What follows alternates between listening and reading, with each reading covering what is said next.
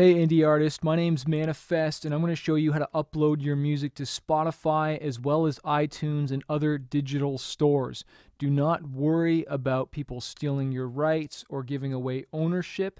You still control 100% of your rights. I personally use DistroKid. I have also used TuneCore and CD Baby, but I really love the offer that DistroKid has where you can just pay your one fee, whether that's $19.99 a year or $35.99 a year, and you can upload as many songs as you want. I preferably use this way. That way I can customize my release date and plan ahead and also do the split songs for like master rights and stuff like that. So I find this the most powerful. So what we're going to do is first we're going to click upload. And before you upload new music, all right, you want to make sure you have your single cover or album cover. You want to have a mastered WAV file.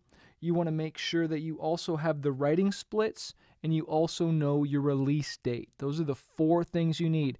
Album cover, which needs to be 3000 by 3000 pixels, as if I just scroll down here, needs to be 3000 by 3000 pixels. You also need to have the WAV file master.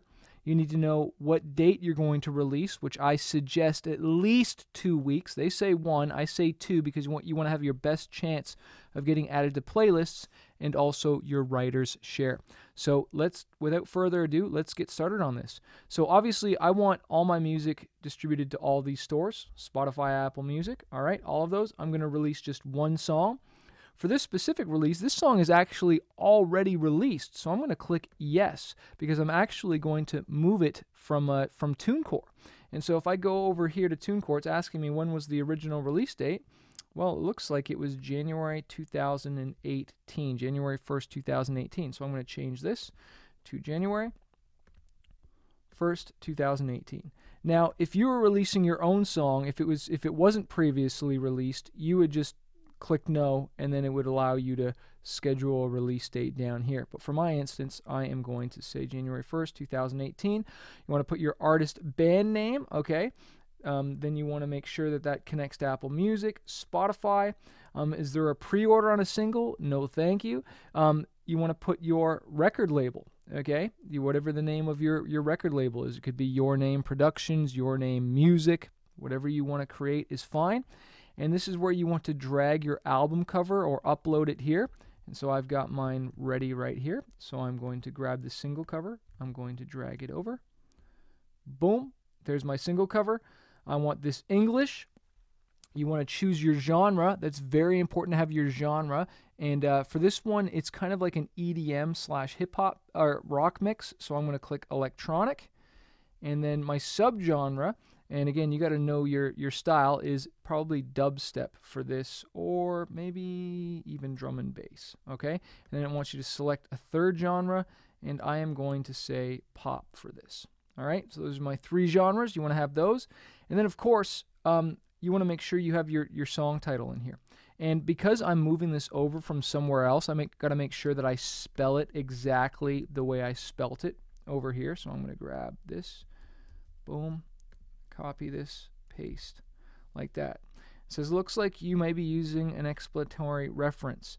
Using words like instrumental, radio edit, version, extended demo, remix, etc. Here's what stores require. Put the reference in parentheses, okay, of the song title, which I did. If you have multiple sets of parentheses, the first should be the parentheses and the rest should be in square brackets. Example, the best of times instrumental. The best of times featuring whoever it is, and then in square brackets the next one. So I am just going to have Doug Weir remix. That's all I need, and then it'll automatically put the rest of the info in. I'm going to scroll down here. Now it wants me to upload my audio file, so I'm going to grab that, and there's the folder right there, and there is my mastered WAV file right here. That'll start uploading. Now, songwriter information. I wrote this song or managed the songwriter. It's an original tune, okay? So another artist wrote it. It's a cover song. So I wrote this song myself. Now the songwriter's real name, so I got to put my name and whoever I wrote this with. I think I wrote this with 3 other people, so I'll fill that in later. Is this explicit? No. Is this a radio edit? No.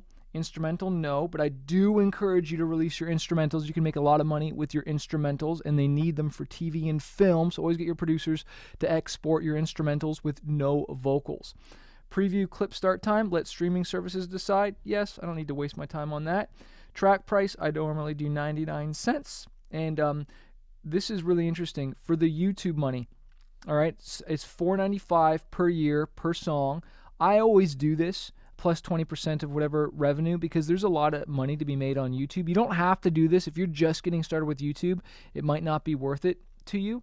As far as Store Maximizer, I normally don't do this. I normally say no to these and no to these and just leave it. And then I just click I agree, I agree, I agree, I agree, and then done.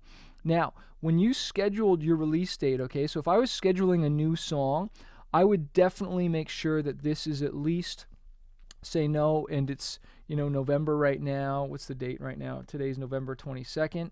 Okay, so if I was releasing this, I'd probably do December, at least, you know, 3 weeks ahead, so probably December 10th. I'd have to look at my calendar and want to do at least 2 weeks ahead. So 1, 2, I'd probably do December 11th is what I do, because I like to do a Friday.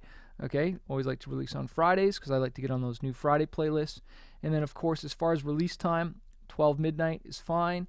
Time synchronization, I just have it default to the listener's time zone.